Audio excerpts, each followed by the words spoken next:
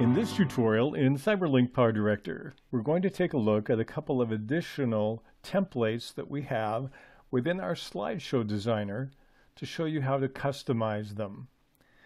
We're covering several of these in groups because there are so many of them, and some of them share similar characteristics.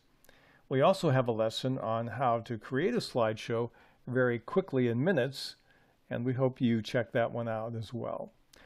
To make a slideshow, basically you take a series of graphic images, put them on the same track, highlight them, and click on the slideshow button. We'd like to cover in this particular lesson 4 different presets or templates that you can use. One is normal. When I click on normal, you notice all I get is a play button. There is nothing I can do to change normal. So that's one of the two that will not allow any kind of customization whatsoever. I'm going to show you the other one that you can't change at all. I'll click on here, click on slideshow, and the other one that allows nothing is called montage. I'll double click on that. We'll begin to load the slides. Again, all I have is the player controls here, and there's nothing I can do to change anything here. So these are two that simply run as designed. So I'll cancel out of that. Let me show you 2 others that use almost identical customizing controls. The ones I would like to show you are Collage and Scrapbook. So we'll do Collage first.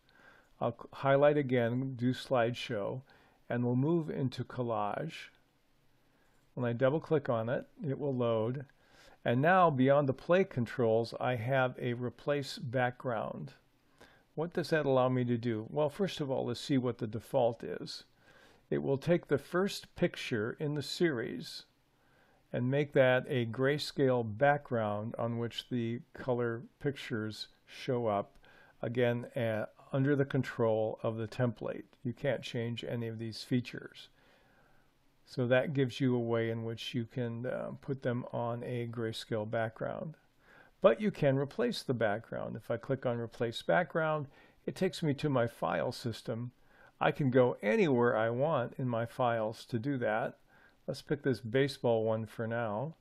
And then I'll click and we'll play it again. And now they're on top of a grayscale baseball picture.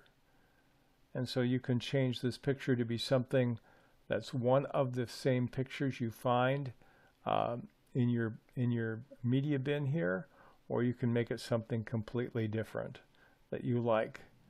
You could make it the color of a tablecloth or a blue sky or a dog's face. It doesn't really matter. Anything you like will work. So I'm going ahead and stop that. We'll cancel that.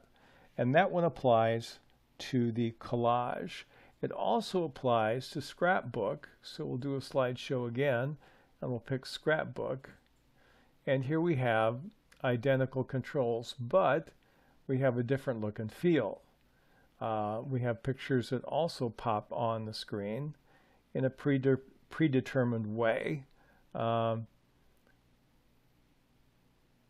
And yet it also has this background control where I can take the background and say, I don't want the first picture, I want something else.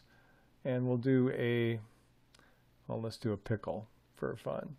And we'll click and we'll play it again, then we get a pickle in the background, and then we have our pictures on the top. If you want to change we'll cancel this. If you want to change the first picture, that will by default be there. All you have to do is reorder these. I'll take this one and drag it over here. Okay, and I can move these anywhere I want. I don't have to move them to do the slideshow, by the way. I click on slideshow. I will go back to one of these 2 that we just looked at. We'll look at collage again. And then if I click on play, here is my first picture. It's the one that we have over here. So that's the way you can change it if you want it to be one of the pictures that you're using in your slideshow itself. So that gives you another way to kind of customize it. And you could take a picture that's not tied to the other ones and make that your introductory background. So it works in a couple different ways. Or you can pull it in just off your file system by clicking Replace Background.